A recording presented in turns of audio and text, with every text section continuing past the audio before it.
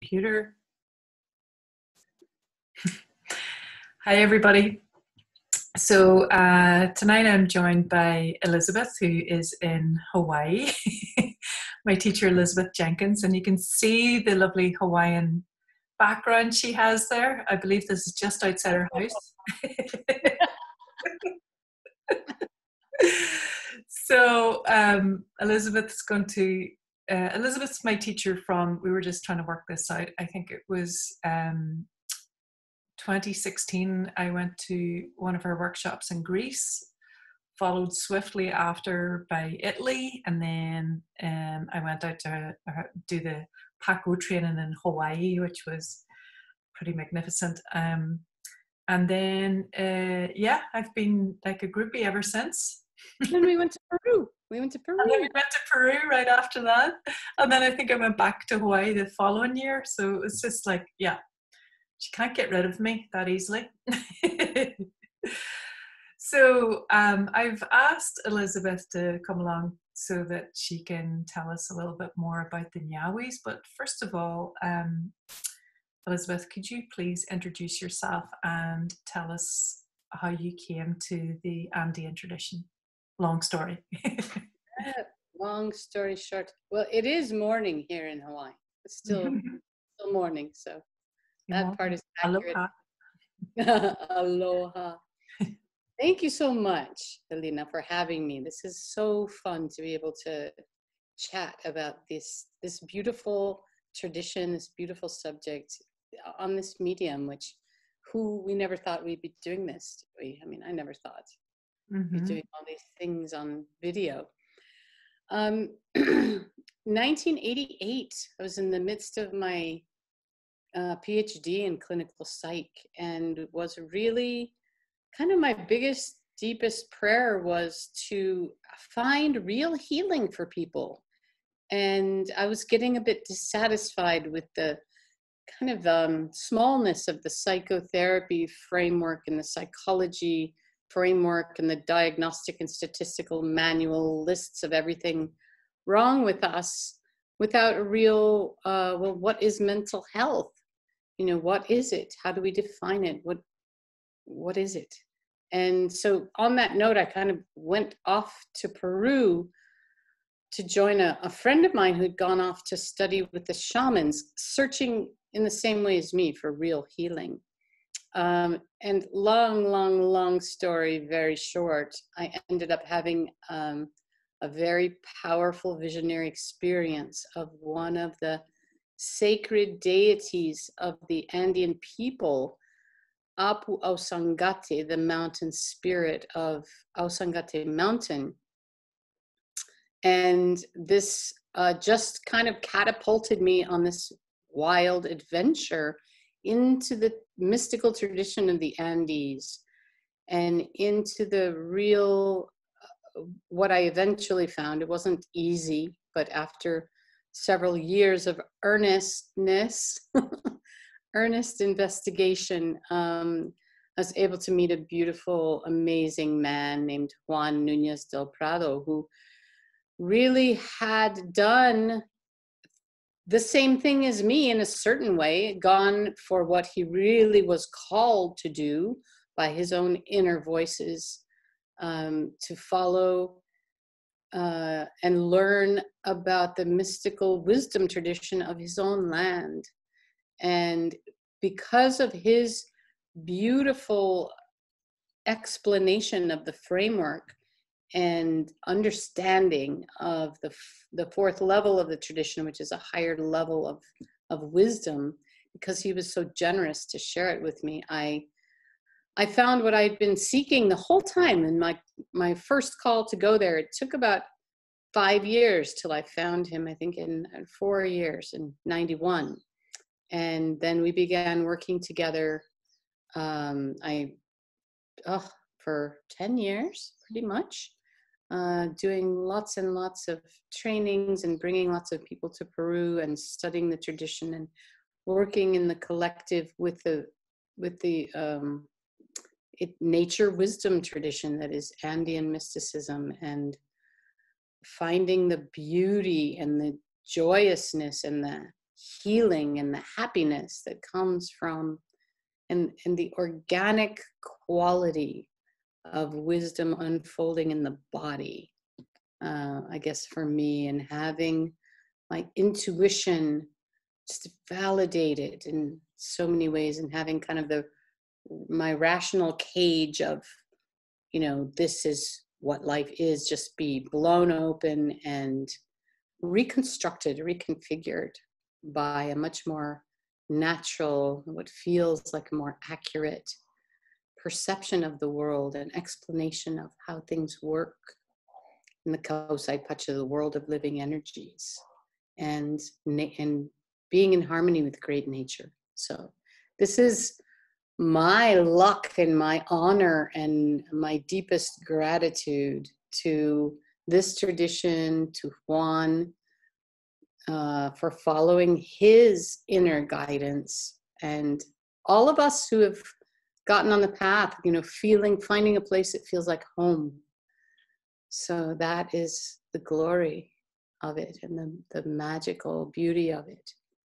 Find something simple, organic, just feels truthful way to be in sacred reciprocity with our mother nature and our planetary body, Pachamama, and all of the natural world, which is so sustaining to our minds, our bodies, our souls. That's what it's all about for me. Yeah. Sharing that with others, what a joy. It's absolutely a delight and an honor.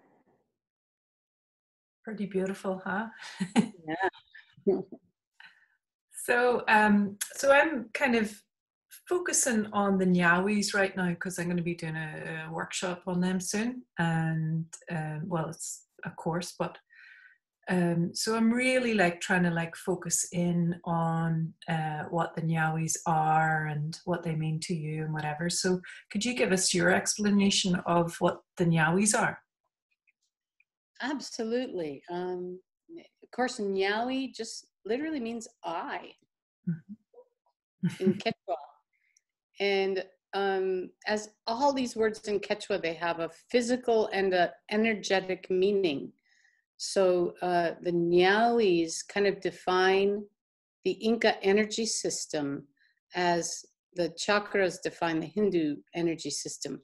But the Inca energy system is completely different, and for me, feels absolutely natural and organic in my body.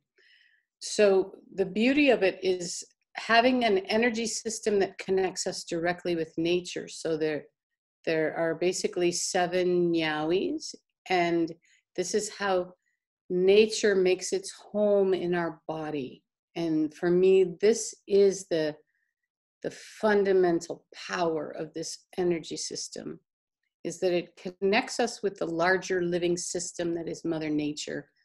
And I think it's our biophilic instinct, our instinct to connect with larger living systems. And here's the exact method to do it. There's evolutionary psychologists and even biologists that say this is our instinct to evolve, our instinct to connect with the larger living systems. So the Nyawis are the energy centers in our body that open to receive these forces of nature. So the Siki Nyawi in our sacrum is connected to water. So different than the Hindu system, which has earth at the base. So I believe, it's my conjecture, it's not anything that I was taught by any of the Andean masters, but I believe it makes sense. It's logical that this system comes from an earlier time when we still had our tails in the water before we stood up on the land. Yeah. So tail in the water, belly connected to the earth. Our Koskonyai, our belly eye, our heart eye. Sonkonyai connects to the sun. Our throat eye connects to the wind, moon, and stars. And our 5th and 6th and 7th eye connect to the cosmos. So there are beautiful meditations that we can do to enhance this connectedness and to drink the delicious nectars of nature that come from these sources. And so this is, for me, the beauty and simplicity of the tradition. We don't need anyone to do it for us. We can make our own connection with these natural forces and literally feel, for me, it's like our energetic immune system. If you're drinking in these delicious nectar, it's like an ecstatic practice of drinking in this nature nectar. It's healing, it's delicious, it's an ecstatic kind of very sensuous practice of being literally viscerally, energetically, spiritually, psychologically, emotionally connected to our planet. Yeah. In a nutshell.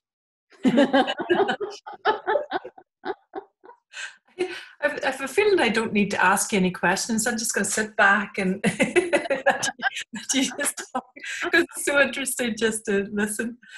Okay, so so everybody has, like, I know Juan and Ivan have like a very specific way of what way they work with the Nawis, and can you give us? We'll go into in a bit more detail with each Nawi. But like an overview of what way you work with them, if for somebody that's like brand new to this tradition that wouldn't have worked with the eyes before. Absolutely. I think for me, there's a few kind of basics that you need, and the way I teach in my seminars is to use our little Andean power pillow, you know, the Misha. Oh goodness, it's disappearing in the tree. Yeah, Ding. And of course, these are mostly rocks, but they're connected to the living energy of all my teacher mountains and water bodies that I work very closely and intimately with. I think that's the other thing that I would say is this is a very intimate and personal practice. And so I like it to be a very open experience of receiving these nature nectars in whatever way each individual receives them, because we all perceive living energy in a different way. Some of us are more visual, some of us are more visceral and kinesthetic in how we perceive, and some of us are more intuitive, or even auditory, or taste and smell, olfactory. So the way each of us does it is right. It's the right way to connect. And because it's so personal and unique to each person. So I like to help open the Nawis. It's a ceremony called Nawi Kichai.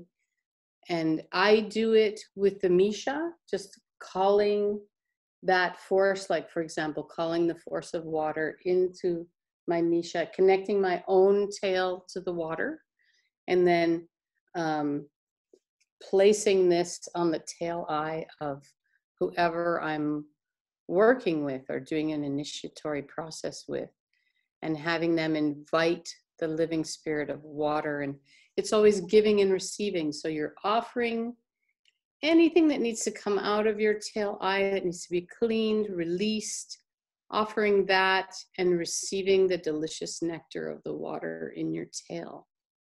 Yeah, and then doing the same at the belly eye. One Native American teacher I worked with a long time ago said, Americans and Western people look really funny because it's like you have these energetical umbilical cords that are waving around in the air and they're not connected. So after our mother gives birth, we're supposed to plug those into the earth, because the earth becomes our mother after we leave our biological mom's womb. And that connection is that physical umbilical cord is severed. The energetical one needs to be plugged into the bigger mom, Pachamama. Mm-hmm. Yeah. So that's exactly what we do in this practice, is to open our belly eyes and plug them in to the earth and offer any huchas, any heavy energies, anything that's ready to, that needs to flow out of us, because we're always breathing in and out. We're taking in fresh new energy and we're exhaling what needs to leave. And so it's the same with the energy eyes of the body. So we offer right to the mother water what's in our tail eye that needs to leave, and we drink in her delicious nectar. We offer whatever in our belly eye to Pachamama, to Mother Earth, and we drink in her nectar. And we offer whatever in our heart eye to the sun, to Inti Taita, to the living being that is the sun. And we drink in this delicious golden nectar of the sun. I mean, what could be more fun? What could be more absolutely exquisite? We offer anything that's in our throat. Think of our unspoken words. Sometimes it's pain, sometimes it's anger, sometimes it's love that we don't allow out of our throats, this energy center here. So we offer all that needs to be released, and we receive the delicious silver nectar of the wind, the moon, the stars here. Yeah, and circulating these, so we have the sacred eyes, the Nawis, that we open and we initiate the relationship with. We establish the relationship with these nature forces, these teachers, these great beings, call them the Texeapus, and and then we receive these nectars, and the energy system is comprised of eyes and belts. So we have a belt that circulates around us. For example, the heart eye is here connected to the sun, and we weave the golden belt. It has a root in the back, right? And we weave the golden belt between the eye and the root, circulates around our torso. The red, the Cosconyawi, the belly eye, we drink in the nectar of Pachamama and circulate that belt around our waist, between our belly and the root in the back. And then our tail eye is the one that's in the face's back.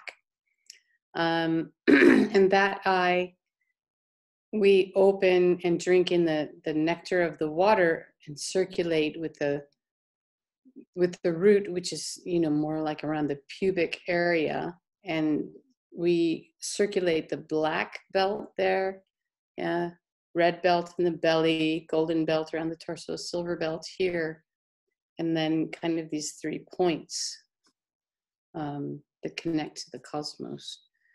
So it's a way of literally kind of breathing in and out nectar into our body and recharging our own energy system.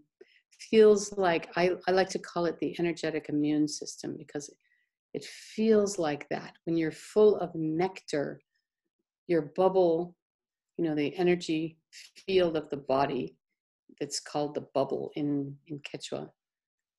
When you are full, there's no room for anything else to come in. And I love that in this tradition, our job is to be full of nectar, so we can give it to everyone else that we encounter. And to be constantly refilling our nectar with these unlimited sources of power, of life force, of living energy, of delicious, clean, pure energy. It's like, this is the energy we run on, and it's limitless. It's infinite for us. The sun is infinite source, for us.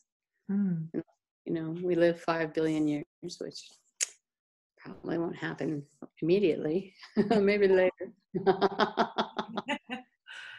So yeah, getting to know intimately, personally, and feeling that connection and that delicious circulation, opening the eyes and circulating the belts. So that's how I do it.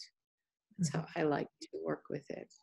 And Mhm. then, of course, we use all these nectars to germinate our Incas, our Koya seed, our seed of potential inside us that allows us to develop to the higher levels that are defined in the tradition and various books and things.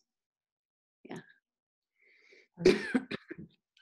Um, So, okay. So I know of, like, sometimes when I've been working with you, we've had, like, shared some amazing stories about the things that we've encountered and what we've seen and whatever. And can you give us a direct experience of something that's happened to you when you were working through one of the eyes, or one of the belts, or mm, um, well, maybe a vision or something like that that you saw, okay. or some kind of experience? Yeah, for me, the most exciting part of the work is how we can connect to others and actually circulate the belts together. You can do it with a partner Mm-hmm. and circulate the black belt between the two of you. You can circulate the red belt, and therefore, and in that way, you each take advantage of the connection the other person has, Mm-hmm. because we all are different. Some of us organically, naturally, the way we're designed, we perhaps connect really easily with the sun in our heart, but more difficult with the earth in our belly, or more difficult with our tail in the water. So when we share it, when we do the collective practice, that's really, really beautiful for me. And one time, when we were doing this collective practice, I was working with a woman who was from Guyana, and she was calling her pacarina, her nature mom, before we started the practice. And as we were circulating the belts, I could literally feel the jungle. I didn't know where she was from or any of this information, but she started to connect to her home place, which is the jungle. And I could hear the animals and I could smell the smells of the jungle. And I felt like I could have stepped through her bubble like a portal and gone into the jungle. It was that visceral of a sensation. And at the end, I said to her, we were finished because we were connecting the belts together. We were calling the water and connecting our black belts, calling the earth, connecting our red belts.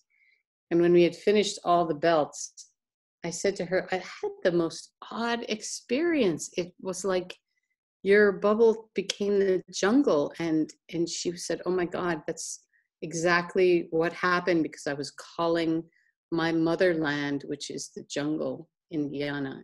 And and it was crazy. It's like, you could imagine that this could happen. Wow. So that was quite surprising. And it's always surprising. You don't know what's going to happen, you know? Yeah. It's never the same twice. Yeah. Yeah. Yeah. And it's really nice that you can have, like, such a direct experience like this. Like, Juan's always talking about the Andean tradition being, like, you're direct, it's like you're able to, it's a tangible kind of thing that you can taste with all your senses. And Yes. yeah, yeah. Very sensual and very personal. You don't need an intermediary to tell you what it's about. Mm-hmm. And I think the other thing about that that's super important for this time is that we all need to be the boss of ourselves. Mm-hmm. And um, when we trust ourselves more, the tradition believes we come from original virtue, not original sin. There's no such thing as original sin. It's kind of a weird idea if you think about it. You look at babies and, oh my God, Mm-hmm. that is divine purity. So if we trust ourselves, we come from original virtue. We're all a little piece of the divine, and we trust that. We trust our nature. We trust Mother Nature. We're part of, that's the thing. We start to feel, experience ourselves, and act as if we are part of this living system of nature. Then you begin to cultivate this respect for nature and this personal connection. You can't do things the same anymore. You can't abuse resources because you've spoken to those resources and they've answered back.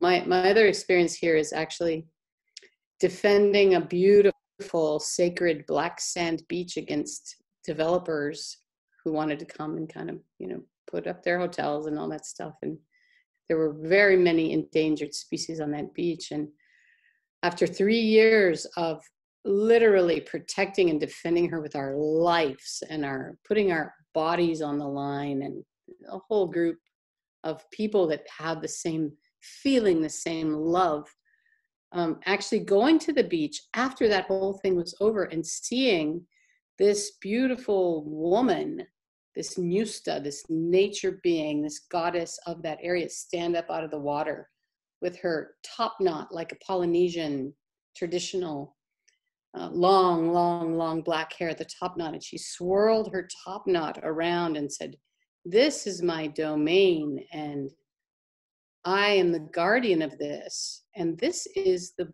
birth of a new, I'm guarding this birth." And that's why you all were feeling so passionate, because I was like, like a mom defending a child, that kind of fierceness. And she said, and she said, because the new island is coming up here. And that was the first time the thought had even crossed my mind. Oh my God, of course. This beach is directly in front of where this new island is coming up. This is the site of a birthing process that's going on. My God, of course it has to be protected and defended. It can't be filled with pollution from golf courses and chemicals and junk that they were trying to do. So, that's another kind of like powerful, personal, visionary experience of seeing these nature beings, which we begin to speak to you, when we speak to them, they answer. Mm-hmm.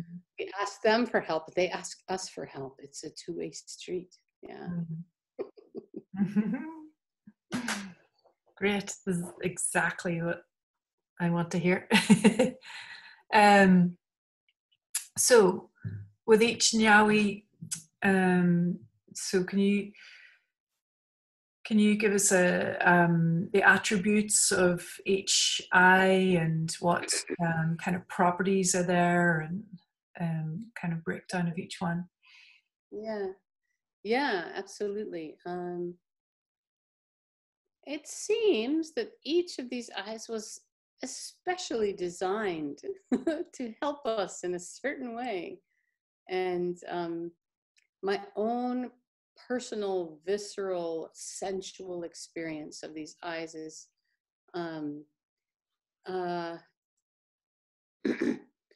for example, the tail eye, connecting us to the source of the mother water. At one point when I was working with her, she even said to me, I'm not even from this planet.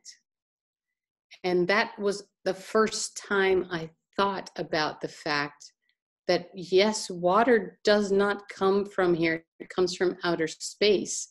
And so you can even receive scientific knowledge from these nature beings, of course. And so then I got really curious and I started looking it up, and I'm like, oh my God, right. Water came to Earth from outer space. And this is really well known in the Hawaiian traditional knowledge. They call her she's at once the young woman and the old crone, because she's the oldest element that's on the planet. And yet she's ever youthful. and very generous and kind. So my experience, literally my visceral experience of connecting with my tail eye and drinking in the nectar, is that it kind of washes away anything that needs to be cleansed or dissolved or calmed, right, in the body system. Because the Andean medicine is always looking for the harmony between humans and the natural elements. And so if we have a disharmony with water, it's going to appear in our body in some way. It's going to manifest as an illness, like swelling in an area, or any kind of disturbance of the balance, the harmony of water in the body. So literally working with her, for a daily meditation and feeling kind of that cleansing.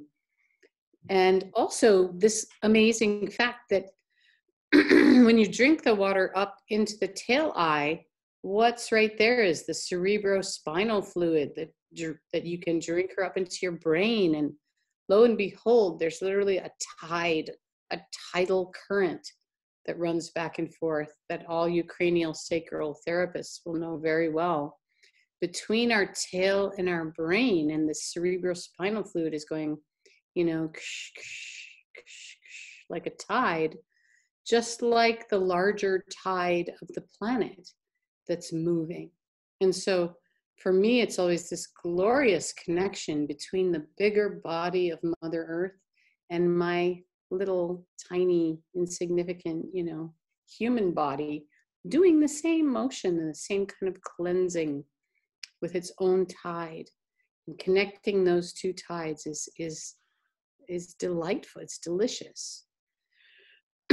So the action, so we call, when energy gets stuck or stagnant in the body, we call that hucha, which is heavy energy or energy that's not flowing properly. And so drinking in the living energy of water, the finest living energy of the water, to come into our body and touch all the water molecules in our body and dissolve away any energies that may not be flowing and releasing those back out. So this is the action and the gift of the water, one of them, to name one. Also, when we go into that center, we feel how it's connected to our creativity, our sexuality, our motivating factor, our impetus for movement, which they call ati in the tradition, the instinct to move. Like when you see babies start to locomote, and then they sit up first, right? And all that movement comes from the tail. Mm-hmm. And then we start to locomote, and we want to check out the world, and crawling, and then standing up and touching stuff, and what is this, and our whole proprioceptive instincts to explore come from that center. So that's amazing. And of course, the water, and working with other water beings, they are the guardians of art and the written word and creativity. And so our creativity is intimately connected with the tail eye and the water beings and what they do, right? Our muse. You can listen to the water speak to you, especially this ocean you see behind me. You can listen to those waves and get that wash over you. Yeah, as you were saying about the craniosacral, it was like the waves were coming in and going out. I love it. Yep, my body starts doing like that.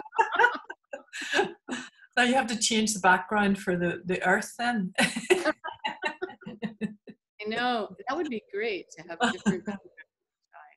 Well, you can see there's some land in the background, And when you connect your tail eye, and for me, the experience is immediate security, solidity, groundedness, calm, relaxation.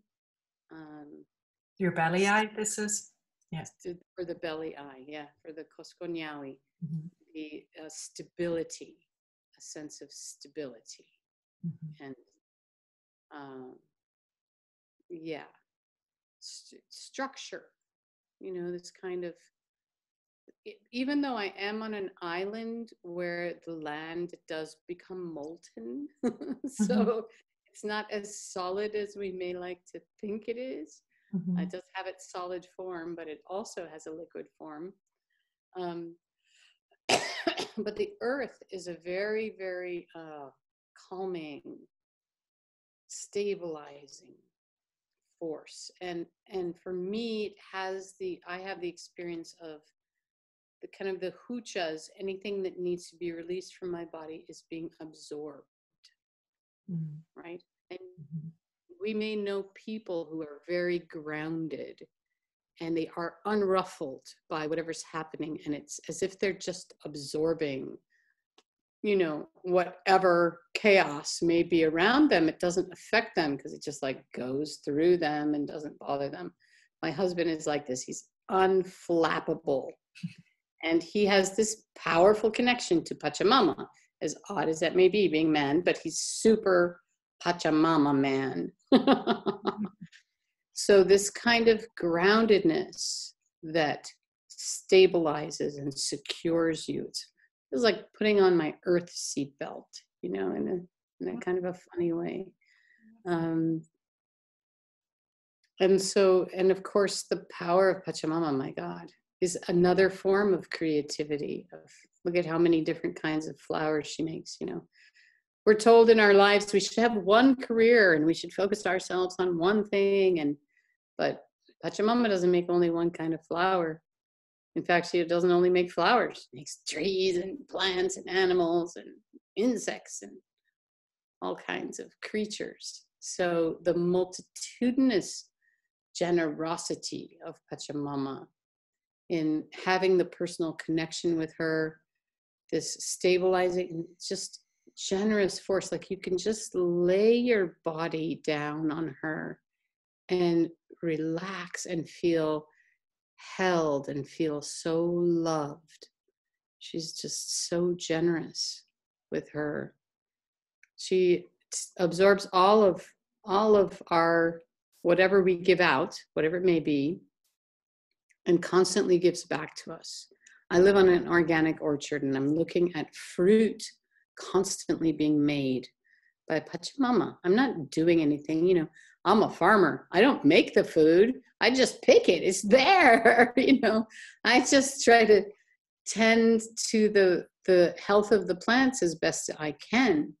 But she's creating all this. And I love that saying, fruits are the kisses of the Pachamama that they have in the Andes, that she's expressing her love for us by giving us these delicious sweets that she grows on her trees. Yeah. So that's the belly eye for me. And this is also kind of the force of our physical creative power in our world, right? To be able to, we call it yankai, the power of physical industriousness, making things happen. This is also Pachamama power, making all these different plants and trees and connecting to that part of us that can do that.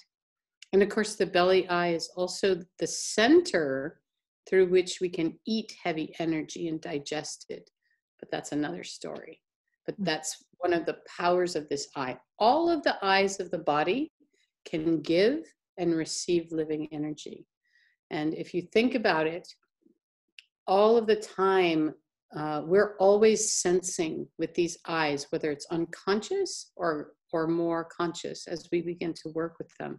We say, I have a gut feeling about that, right? That's the innate knowledge of the energy that's coming into our belly eye and being perceived, and the information is being extracted from the environment, and it's telling us something. Whether we listen to it or not, that's another thing, but the information is coming in through these eyes. Yeah. The heart eye for me is, again, it's generosity of inti, but it's in the masculine form, which is radiant. And so offering my huchas, my energies that are ready to go into the sun, and letting them be transformed or transmuted in the fire of the heart of the sun, and feeling my own connection. You know, the Incas were called the children of the sun. They called themselves the children of the sun. And to have this direct, visceral connection with the heart of Father Sun in my heart, and being able to drink in that golden nectar. We all know what it feels like when you want to go out in the sun and just relish the warmth and light and delicious caress that you can feel from the beauty of sunlight warming us.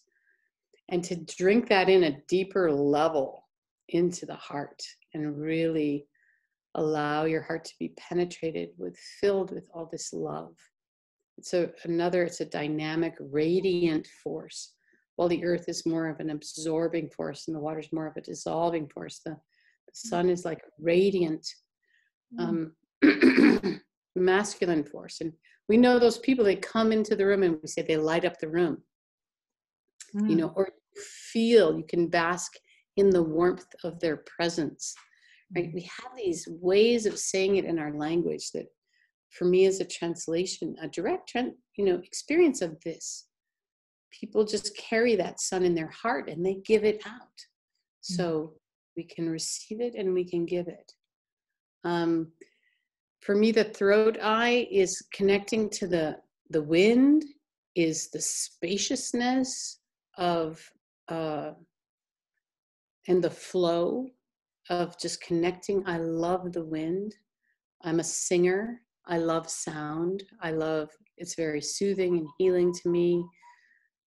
And I think for anyone who's a speaker or a teacher, or anyone who needs to communicate with another human being, to work with this in our throat, and all these eyes connect to each other. That's the other beauty of it. It's like the tail eye connected and feeding, harmonized with the earth in the belly, and the belly eye harmonized and stabilizing the sun in our hearts, and the sun coming up and being allowed to speak the truth of love through our voice, right? How often do we hold back love when we feel it in our hearts, but we don't let it out of our mouths? Or we hold back beauty. We see beauty and we're like, and then no, shame, no, embarrassment. I can't say that. You look so beautiful. Or to a stranger even, right? You see, I think we hold back beauty even more than we hold back our anger or our fear or other emotions that could be harming to others. I think we hold back our love as well. And when we open these eyes and allow that spaciousness in our throat eye, and actually in the whole bubble, to bring that wind, that space, kind of to cleanse away the huchas that need to move through us. So it's another way of cleaning the huchas in our body, cleaning away this, the stagnant or slowed energies that need to be moving. For me, it's like it's all emotional weather, and the weather system of our body is like the weather system of our being.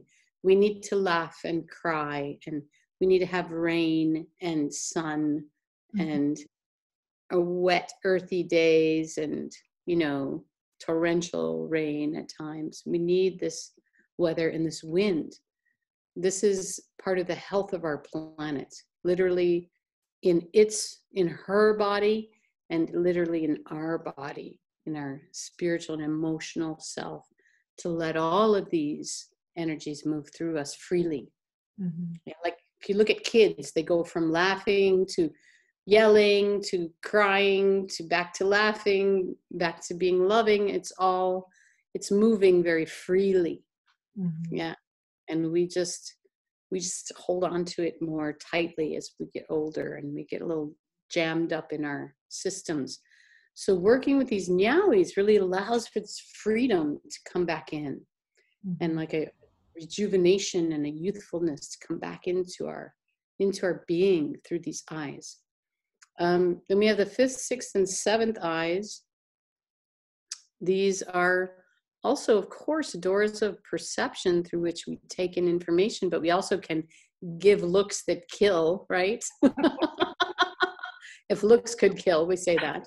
Yeah. Or a sharp glance, ow. She gave me a sharp glance, oh, and you can feel it, Yeah. right? Uh-huh. So we give and receive through all of our eyes. And of course, the 7th eye here, in the Hindu system, you only get 3. In the Andean system, you get 7 eyes.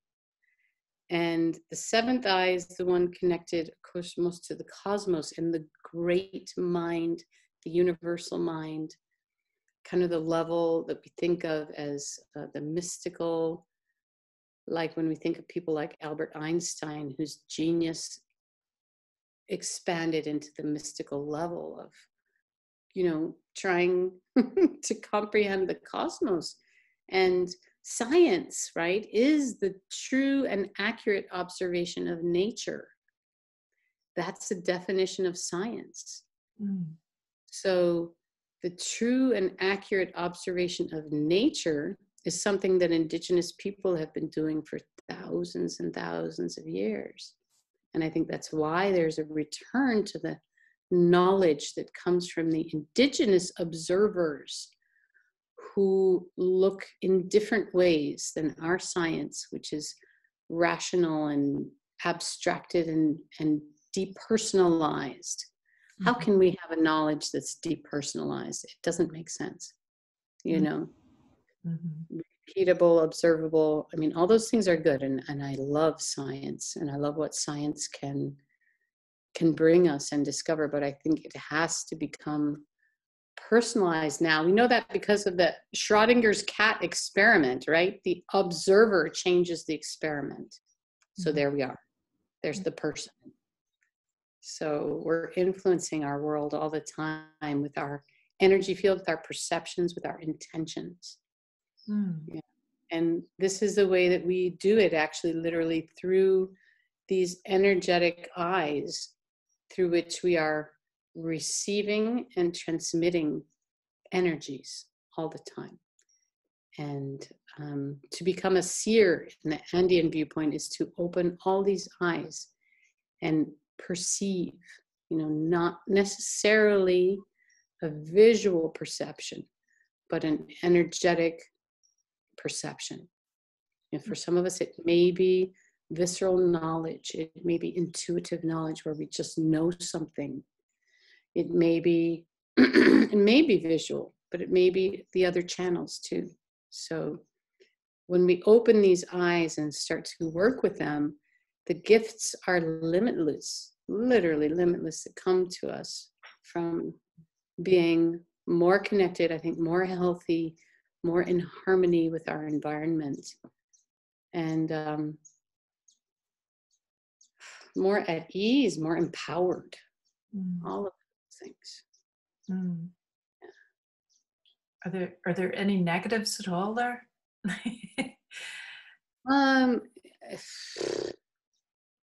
Not that I can think of, except for the fact that one does become more sensitized to one's environment. So if we're in an environment that's bombarding us, it may, one has to navigate one's sensitivity. Yeah. But I think actually opening the Nawis helps you to do that too. Helps you to be grounded in the most difficult circumstances. And I know that for me, when I was a kid, I was so hypersensitive to everything. I never went to a rock concert in my life as a teenager because it's too much. And now, because of these practices, I can literally walk through the middle of, downtown Manhattan, and I can feel completely stabilized and grounded and able to handle. So, but it's just that I choose to live in an environment that is mostly Sami, mostly nectar, mostly nature, because I have the privilege of being able to choose where I live. Amazing. And I just prefer that environment. So where someone else might really prefer to be in a subway in Manhattan. And that's all good, right? Because we're all different and we're all needed in different spots. So yeah. So there's nothing that I could really say is negative, except if you try to do it too fast or too much, or that this is an organic process, and working with the Nawis and allowing just the right amount of energy in for you at that time. And it's an evolving process. So yeah, negatives, I can't really think of any, honestly. Can you? Well, I was kind of thinking about I always have a certain kind of reverence, when I go to some of these places, and there's like a fear that comes up sometimes, when you go into like a sacred place, there's just this kind of like, oh, or not even a sacred place, but could be like when you go to like a beach like that's behind you and have a little bit of a fear of like swimming in the water or something like that. And then, but then when you offer your breath, and you receive, then it's like, okay, I feel a bit more welcome now, so it's like, it's until you make the connection that there's this kind of like a little bit of hoocha there, really, isn't it? I see what you're saying. Yeah. And once you realize that everything's looking at you too, right? We're seeing all these nature beings. They're looking at us too. And we're being seen. And that can be like a little bit of, oh my God.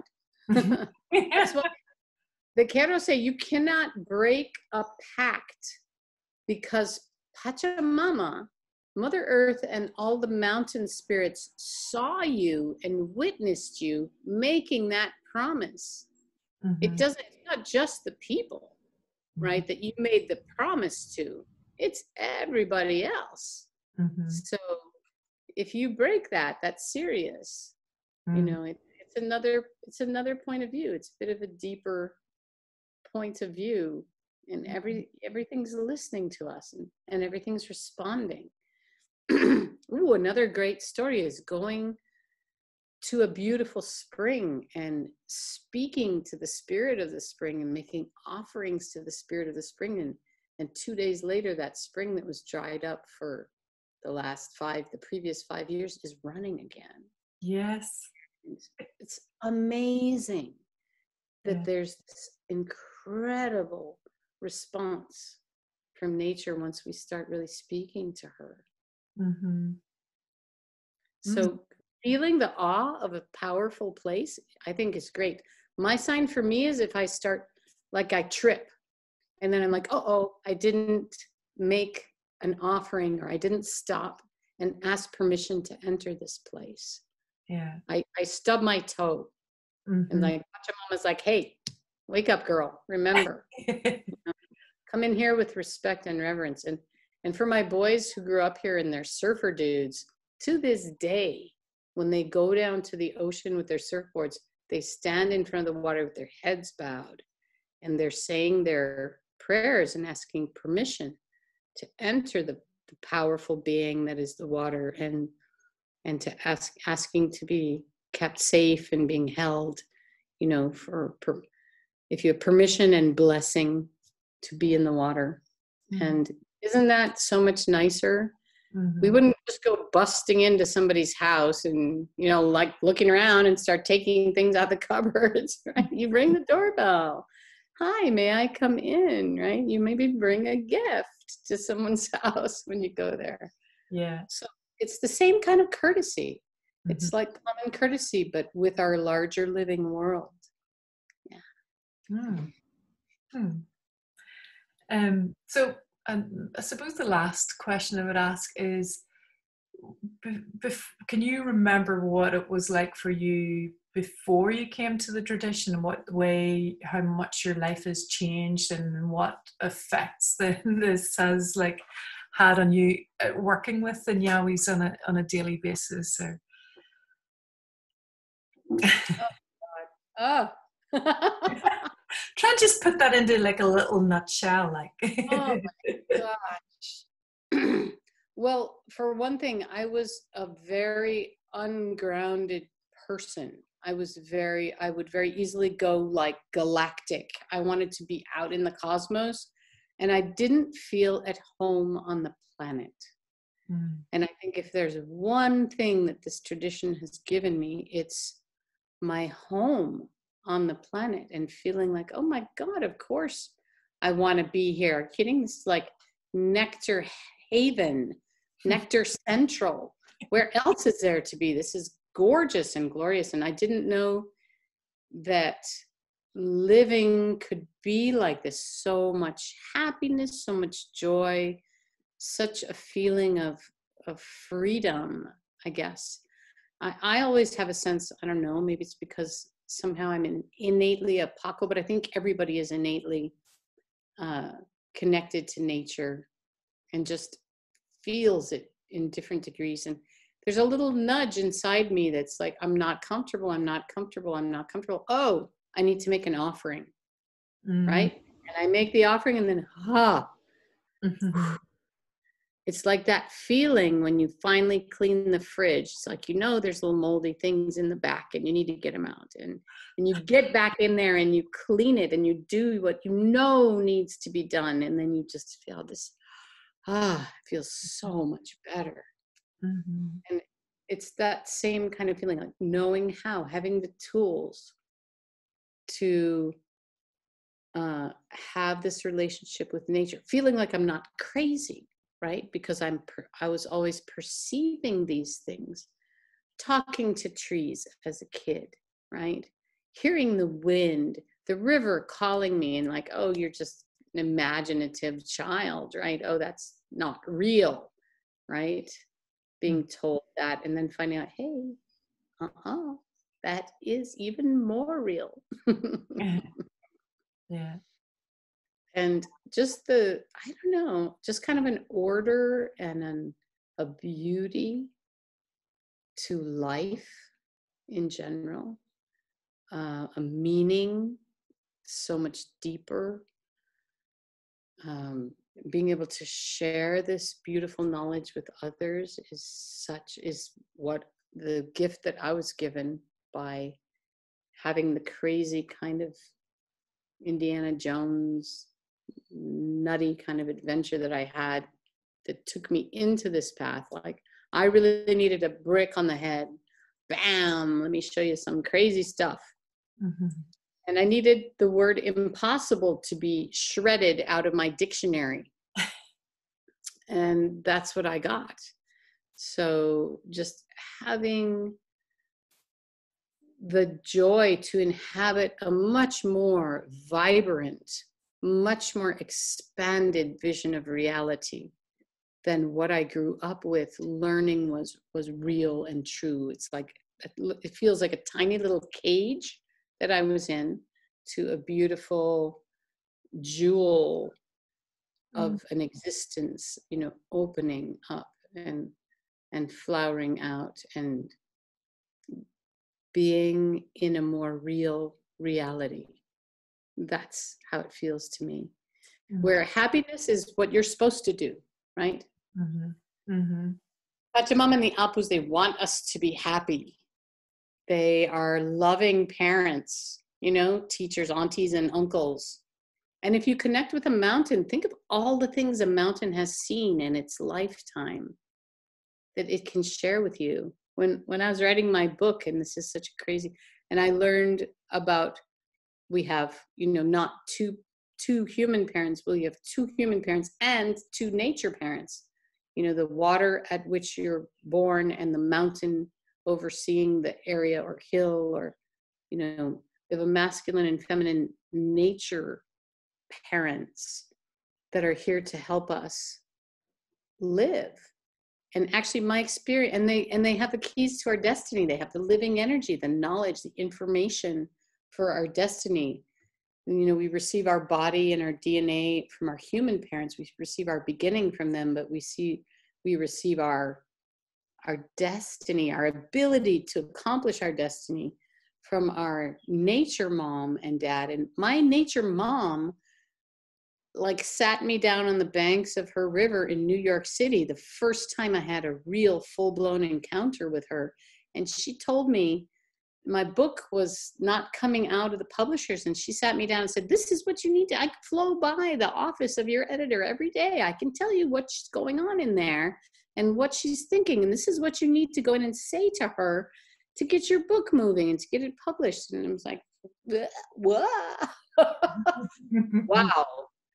And that's what I did, and that's what happened. And that was certainly a step forward for me on my path of accomplishing my destiny. And it was everything to do with my nature mom, my Pacarina, also known as the Hudson River in New York City. And oh my God, what gratitude to her. She's a lot of people's nature mom. And I feel sad when I think of people not being connected to their nature parents, because it's not in our educational system. It's not in our worldview in the Western world. And in fact, we think of that as somehow backwards thinking, as like, oh, some kind of, I don't know, like superstition, right? But it's not that at all. It's living energy. It's physics. It's actually the most modern viewpoint. Everything is living energy. Everything has a consciousness. Of course, we can communicate with it. Who was it that landed that plane in the Hudson River? Was it that pilot guy, that Sally guy, or was it my beautiful nature mom saving those people?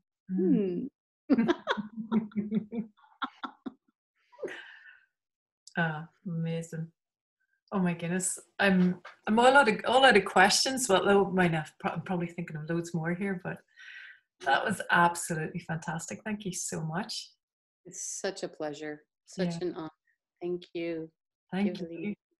I'm really looking forward to your class. I'm taking it. Great. Yoga and Nawis. What could be? Yeah, we can really see the difference there now.